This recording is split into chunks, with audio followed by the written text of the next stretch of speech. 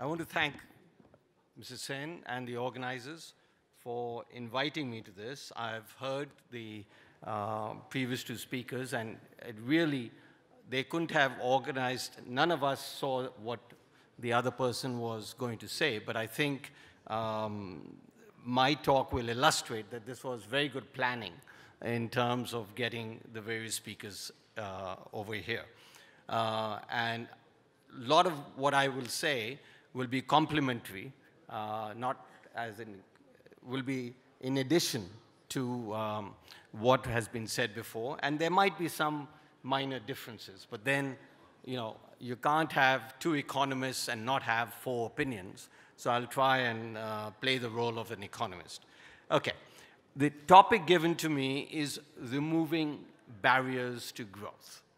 And both the previous speakers talked about, indirectly or directly, about such barriers. Now, if I look at the record of India's or Bharat's rate of growth over the last, let us say, since 1980, it broadly is in three phases. From 1980 to 2002, India grew at a very respectable rate of 5.5%. From 2002 to 2008-9, 9-10, Bharat grew at a more than respectable rate of somewhere like 8.5% or so, annualized average rate.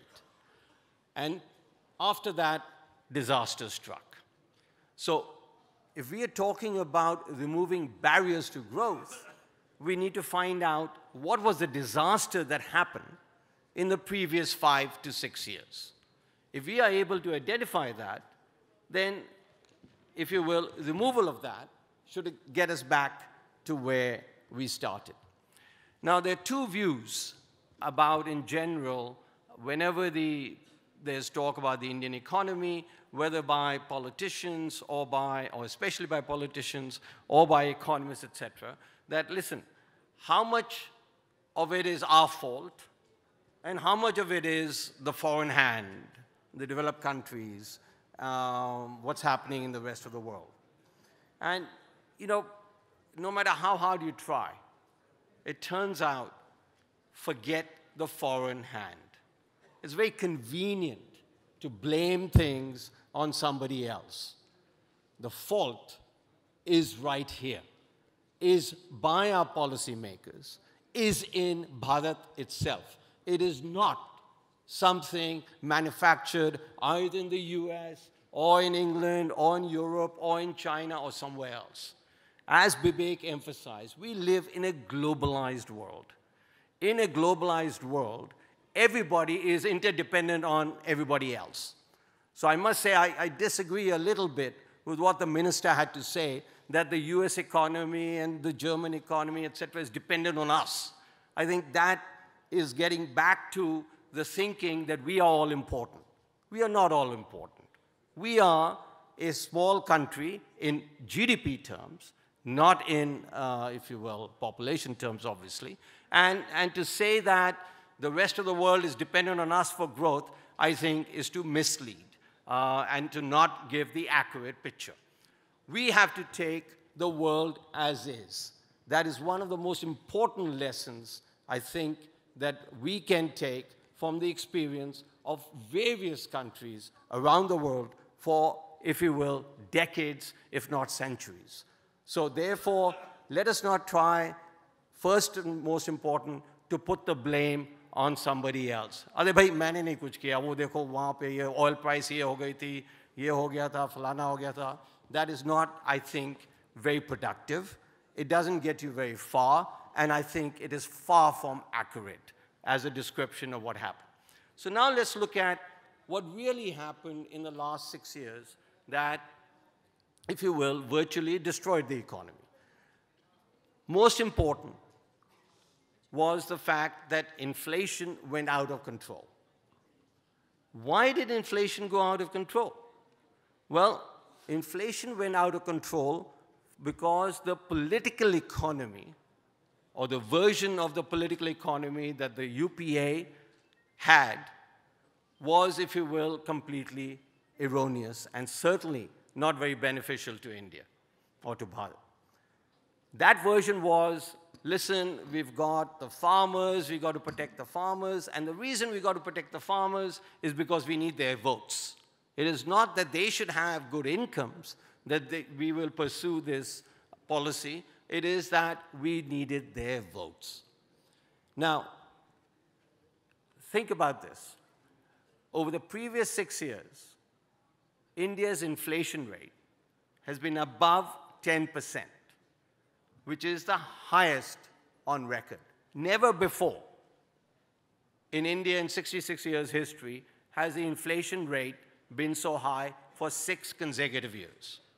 Now, I lie a little bit, and that is the following, that our inflation rate over the previous 6 years was 10.1%, whereas in 1975, after the OPEC price increase of 400%, India's inflation rate went up to 10.5%.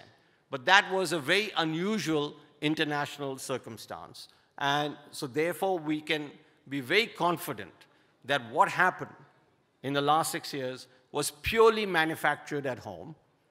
And if you will, proof that it was purely manufactured at home is that inflation rates, every part of the world went down post the 2008-9 crisis.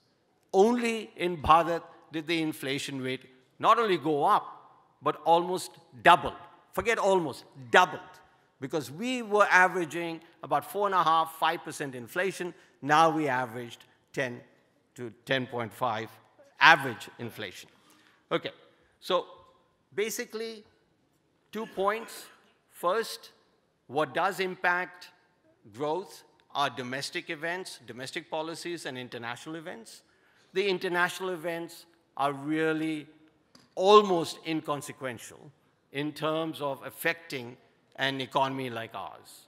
So therefore, let us concentrate on what we can do in terms of removing barriers to growth within our economy. I will list basically,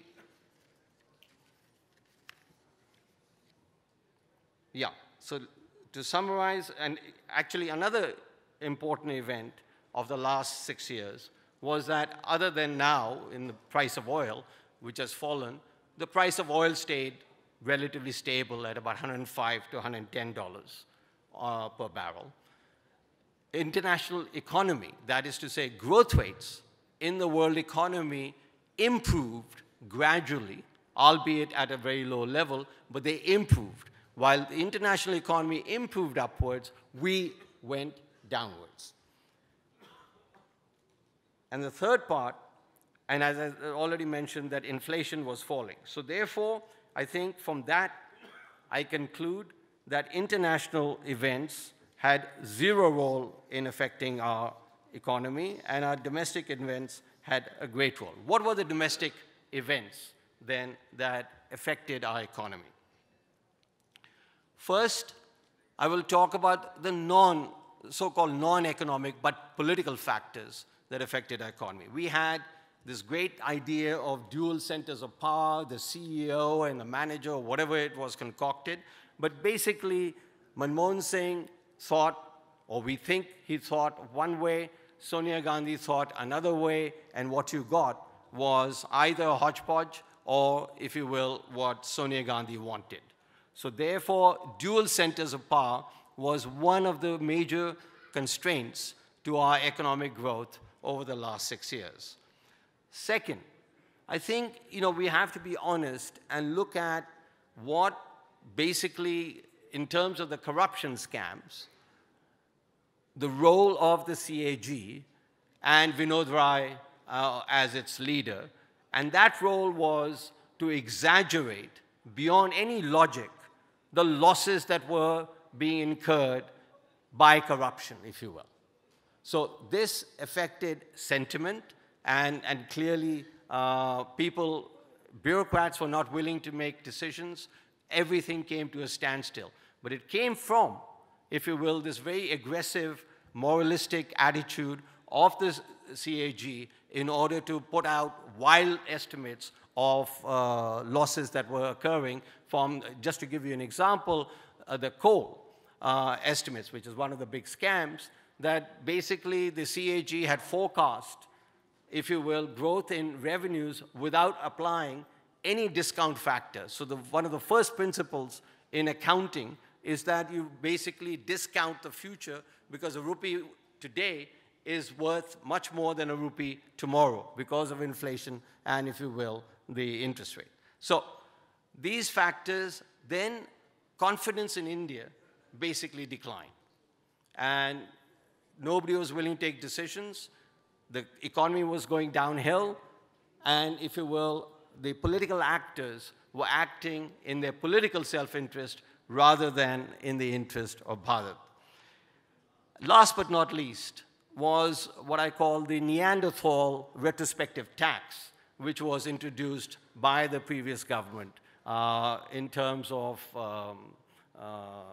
what was it, 2011 or 12, where the logic of that actually confounds everybody. But, and this is just to show you where we have gone wrong, the Supreme Court also, if you will, introduced a retrospective tax when it said, or retrospective decision, when it said that, listen, we will go back to the coal allocations back to 1993. Now, you know, I think one of the major constraints on the Indian economy is, if you will, what, you know, that the Supreme Court is acting in areas that it has very little competence in, I will say that, in economic terms. And the political authorities, if you will, in the previous administration acted, if you will, towards getting elected. There was the accounting CAG, which was looking for its own future. So we had a real mess up in terms of the environment. Therefore, what is to be done? Now, I think, you know, part of the way we should look at the election results is that people, what I've been saying, people fully saw this. They said that, listen, the previous government had failed, not only failed, but failed miserably. We want policy making, active policy making, and, if you will, logical policy making in order to get the Indian economy to its growth path of 7, 8, 9%, which, if you will, is our potential growth rate. And this is, you know, one other point that I want to make on this is that you have people saying that, listen, you know, we're growing at 5% and there's the US growing at 1%. What's your problem? Now, the problem is that nobody should ever compare growth rates in absolute terms. It is your potential growth rate, what you're capable of. That is, if you're growing below what you're capable of, that's a problem. So if India's potential GDP growth rate is 8%, we're growing at 5%. We are doing a lot worse than the US, whose potential growth rate is 2.5% and is growing at 2%. So therefore, it is not that the rest of the world is, if you will, not growing as fast as they should. They are. It is we are growing slower than we should, and that is what needs to be corrected. So I will basically conclude with 2 or 3 observations. One of them was made by one of the questions earlier, that look, if I look at the interest rates, and I can speak on interest rates because I'm not a member of the government, I'm not a member of the RBI, but basically interest rates in India are completely out of whack. They make no logical sense. Inflation has, if you will, collapsed, literally collapsed, to somewhere around 5%, and I think is well on its way towards 4% over the next year, which is a very sensible rate of inflation. But that rate of inflation, if you will, is completely inconsistent with the RBI keeping interest rates very high. And that, if you will, affects the cost of capital, that affects job creation, that affects incomes, that affects the entire economy down the line. Do not underestimate the impact that interest rates can do, just like you shouldn't underestimate what politicians, how they can mess up the economy. So therefore, do not underestimate what can be done and how messed up you can be if you do not have your interest rates right. In India, a firm is paying something like 13, 14%. In China, the firm is paying 4% to borrow. Listen, it goes into your competitiveness. So you might go ahead and say, listen, we are very good, this, that, whatever, but you really cannot compete. It just doesn't make sense. So therefore, to conclude, one, I think the environment needs to change, and thankfully, I believe the environment has changed rather radically for the better. Second, I think interest rates need to fall in order that's a major barrier to growth. And third is identify how we can achieve our destiny and our potential of 8% GDP growth, and let's concentrate on that. Thank you.